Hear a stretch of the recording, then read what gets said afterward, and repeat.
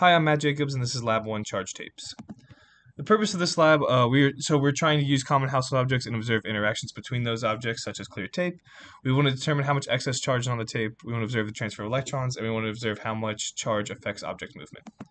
The fundamental principles in this lab were Newton's second law, which is force equal to mass times acceleration, Newton's third law, which is each reaction has equal and opposite reaction, and Coulomb's law, which states that the magnitude of the electrostatic force between two point charges is directly proportional to the product of the magnitudes of the charges and inversely proportional to the square of the distance between them. So the results that we found were that the U-tapes repel each other because they have the same sign charge. We said that the tape was positively charged because it was attracted to a negatively charged plastic pen. The tape charge was 9.3147 times 10 to the negative ninth, and the excess charge was 5.8217 times 10 to the 10th. So in the model, what I did to create it was I made two U-tapes and laid them on top of one another on a flat surface. We quickly pulled one tape off the other, and then we would confirm that the tape is charged by rubbing a plastic pen on like hair and clothes, and then we would test it to see if they would attract each other. And then we repeated steps 2 and 3 to create a second tape. We attached one tape to two objects of the same height, as you can see here, and then we took the other tape and raised it until the top one began to float. My prediction before this was that the two tapes would repel each other, and this is because they were charged the same way, and therefore would have the same sign charge. And in the observation, the data confirmed that. As you can see, the tapes did repel each other because they were both positively charged. What we assumed in this lab was that, well, first thing is that we treated the tape as a point charge instead of a line charge because it would simplify calculations. We ignored air resistance. We said that the charge of the U-shaped tape was evenly distributed throughout the tape, and we said that both tapes would have the same amount of charge.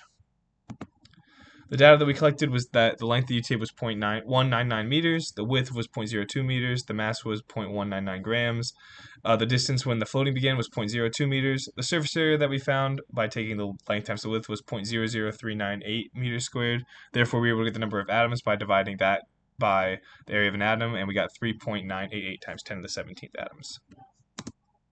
So the magnitude of our force due to gravity was 1.95 times 10 to the negative 3 in the y direction.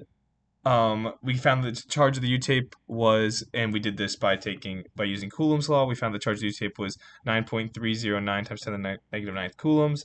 In order to get excess electrons, we took the charge divided by the charge of a single electron, and we found 5.81843 times 10 to the 10th electrons.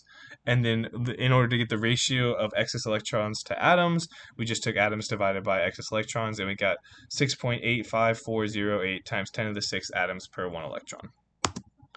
The computational model, so for the point charge, so the first thing that we had to do is define all the constants, and then what our code does is we create this output which has red on top, which is a top tape, and blue is the bottom tape, and then we have two arrows from the red sphere which are equal, which means that the sphere is in equilibrium.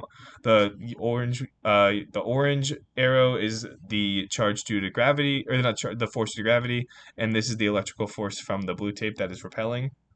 So the charge of the tapes is 9.3147 times 10 to the negative ninth. The gravitational force of the U-tape is 1.95 in the positive y direction, and the electric field is 2.322 times 10 to the 5th in the positive y direction of the electric field. So the computational model for the line charge, we had to just iterate through the whole line, and so with that we get this model where the blue is going to be, once again, the bottom tape, red's top.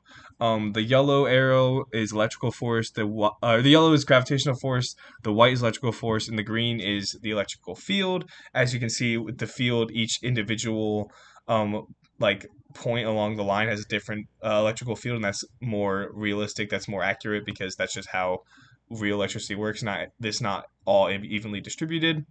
And so that brings us to our reflection questions, which say, what if the signs of protons and electrons were reversed? I would say the electric field and the force would differ, but the interactions would still remain the same, because even though the charge is flipped, the two tapes would still repel each other because they have the same sign charge. Why were the charges for the point and line charge models different, and which one's more accurate? The point charge model, we assumed that all of the charge was concentrated at the center of the tape, so therefore the Q value was higher. In the line charge, the Q value was way more accurate due to the fact that the charge is actually spread across the surface of the tape, the surface area of the tape. So possible sources of error. When if we use a different kind of tape, there might have been a different outcome. And when handling the tape, grease/oil from my fingers might have interfered with the charges that the tapes might have had. Thank you.